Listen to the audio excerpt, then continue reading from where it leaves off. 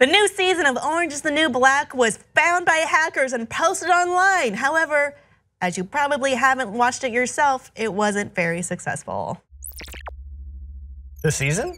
The ransom, endeavor. Yeah. the hacking. What happened was... I'm sure the season is great, don't worry. I haven't seen it yet. However, a group of hackers, or one hacker, was able to secure season 5 of Orange is the New Black along with several other shows from a distributor who had a security, I would say, gap. I don't understand the idea of a Netflix distributor, but that's okay. I won't harp on that point. I didn't realize that other vendors were involved with Netflix delivering this content to your home digitally and over the internet.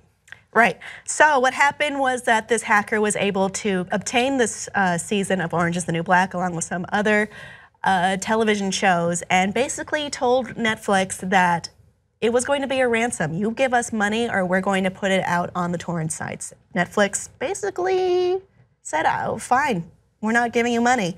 And then it went out there onto BitTorrent, the Pirate Bay.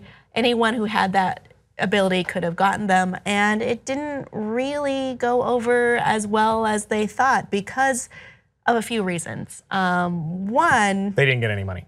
No, they didn't get any money, but like basically it didn't ruin Netflix because that predicates the idea that people have Netflix just to watch Orange is the New Black, and that's not really the case. There's a lot of original Netflix shows out there. Also, people want to consume Orange is the New Black in a way with other people. Like you want to binge it all, but you want to ask your friends, oh, did you see it?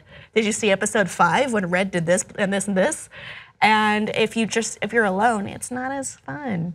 And lastly, over the years, BitTorrent and other torrenting sites. Pirating in general has gone down significantly with the rise of streaming content. People want to watch this on their large home television instead of their laptop, or mirroring from the laptop, which can be a pain in the ass. People want to consume it this way. It goes back to hypotheses back in the day where if the content is available legally and it's easy and accessible, people will go to it. And that is precisely what happened at this point. That was the fatal misunderstanding, is not realizing why Netflix and other streaming services have been successful. Because people want to give credit where credit is due. They want to pay for things that they enjoy to keep them going so that there can be more of them in the future, as long as it's easily accessible and relatively affordable. So, I mean, that's the reason Netflix works, you stupid hackers. Is that you're paying 15? Tim, don't tempt hackers. I have nothing to ransom. I'm sorry.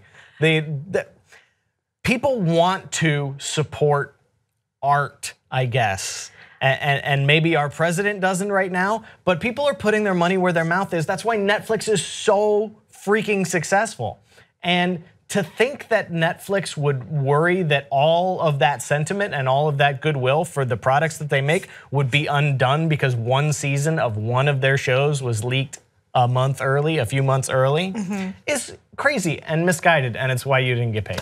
And that's why we're not talking now about like the big blowout twist this season. You know, barely any people have seen it, and the people who have seen it, you know, they're not, I guess, the masses, representative of the masses of people who watch the show and generate all of that buzz that keeps it going and keeps it in the public pop culture consciousness. It just didn't work this time, which may be a victory of streaming services. Audience, do you torrent? And what do you torrent? Let us know below in the comments, and please like and subscribe for more.